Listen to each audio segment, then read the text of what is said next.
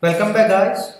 Today in this video tutorial I'm going to start up a new sensor that is SI7020-A20.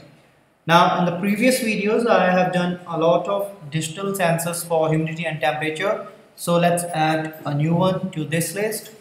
To explore the sensor and its features and let's have a look over the website, that is controleverything.com, and here search for the above sensor which we are going to explore today, and let's see what we got for that. As you see, it's a humidity and temperature sensor, plus minus 4% RH, plus minus 0.4 degrees Celsius is the accuracy, is the precision of this sensor. You can see the range for humidity and temperature and excellent long-term stability. Now these are some of its features which we're gonna look above, and you can purchase this sensor from this very site from here. I will be interfacing the sensor, humidity and temperature sensor SI7020-A20 with an Arduino Nano, and for that I require an Arduino Code. So let's have a look over the resource tab, and here comes the Arduino Code sample.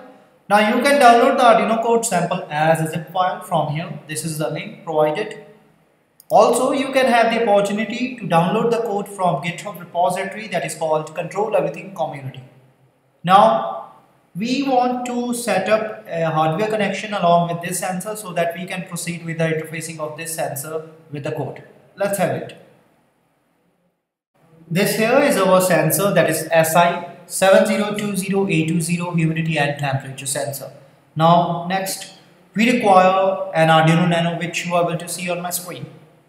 Now to make a connection among the sensor and the I2C, that is Arduino Nano, we require an I2C shield. So for that we can also purchase this I2C shield from controleverything.com, and it's available there.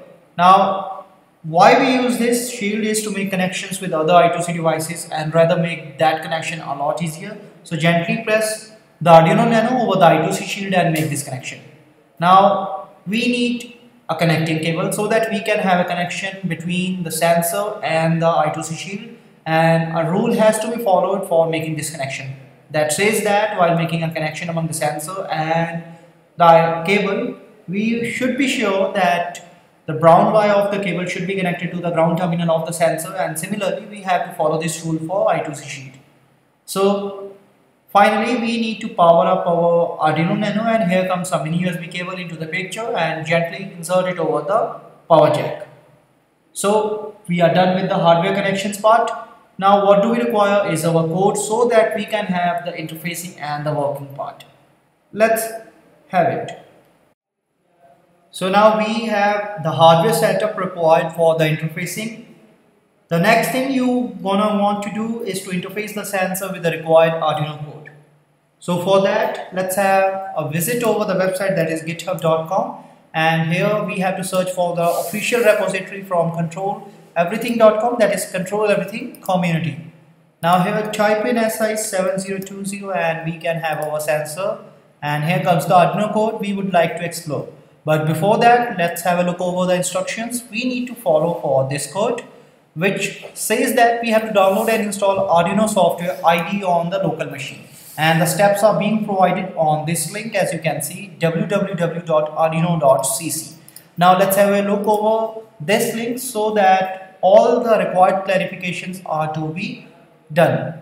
So it's opening, as you can see. You can download the Arduino software, you can install it on Windows, Mac, Linux operating system. All you want is to download it and install. Now the relevant information, the commands, the instructions are being provided here. Please note it down carefully. Now as we are done with the instructions, get back to the Arduino code, and it's a .ino extension file. I will explain step by step all the code. Please have a look over this. Now first thing you notice that we have included wire.h libraries, and along with that all the relevant applications and the formulas, everything will be understood. So after that we have defined the address of the sensor, that is 0x40. We have set up a void setup function and initialized I2C communication as master, along with initialization of serial communication with baud rate equal to 9600. Now we have started the I2C transmission, and after that we have stopped it, as you can see. Now in the void loop function we have sent the command so that the sensor can identify it. We have sent humidity measurement command, that is no hold master, and the command for that is 0xF5. You can see we have written it. After that there is a delay, and after delay we have requested and read 2 bytes of the data from the sensor. It's a general calling, as you can see, it's a humidity data, and we have the conversion of humidity data which is according to the data sheet, the formulas, the details provided there for SI7020-A20. Similarly, we have followed the procedure for the second part, that is the calculation and determination of temperature data. We have sent temperature measurement command, no hold master mode, that is 0xF3. After that, we have a delay of 500 milliseconds, and we have requested and read 2 bytes of general data for temperature, and here comes the conversion of the temperature according to the formulas we have seen in the data sheet. So we have the reading, writing and the calculation part of the data for humidity and temperature. Now it's the time to have the data output to be displayed on the serial monitor, that's in the form of relative humidity, which is in percentage RH, along with the temperature, which is in Celsius and Fahrenheit scales. So this is the format we are gonna do, and we will have the output to be displayed on the screen. So this is a very simple and generalized code. You can familiarize with it as you see it. Now what do we need is to show the practical working of this sensor along with this code. Let's have a look over that also. Now that comes the interesting part, which is the practicality of this working code. So first of all, copy this entire Arduino code, copy it. Now open up the Arduino here. Now what do we have to paste the Arduino code here, as you can see on my screen. Save the Arduino code, name it SI7020 for the reference, and here we go, and verify and compile this Arduino code. It's done. Now upload the code. While uploading, it might take a while, so that we can wait. Now it's done uploading. Now what do we require is to check the serial monitor for the output, and let's have it. As you can see, we have the relative humidity in percentage RH along with temperature in degrees Celsius and Fahrenheit scales.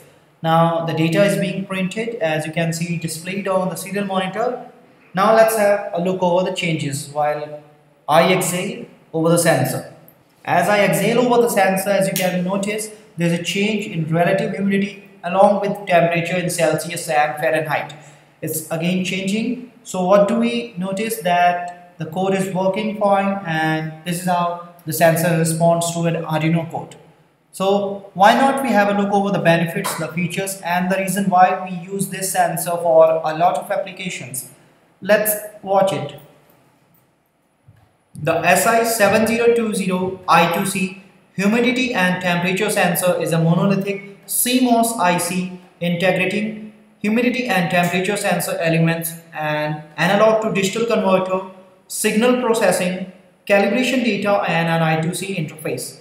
The patented use of industry standard low K polymeric dielectrics for sensing humidity enables the construction of low power monolithic CMOS sensor ICs with low drift and hysteresis and excellent long-term stability. These applications are like HVAC, thermostats, respiratory therapy, microenvironments, automotive, climate control and defogging, asset and good tracking, indoor weather stations, and a lot more. So now you can purchase the sensor from the website controleverything.com, as you can see on my screen, and also you can get the code from the resource tab, and after that you can download it. You can get the code from GitHub repository that is called Control Everything Community. So in the end, I just thought that I would like to make it clear that in case you guys are feeling like you are left without fully understanding any part of this code or this video, you can have your queries on controleverything.com, and you can post your comments on the community page. Now, for blogs, articles which are relevant to this video, you can contact us on instructables.com. And to subscribe more video tutorials like this, you can subscribe our YouTube channel. In the end, I hope you enjoyed this video. You and yourself have a good one. Thanks a lot for watching.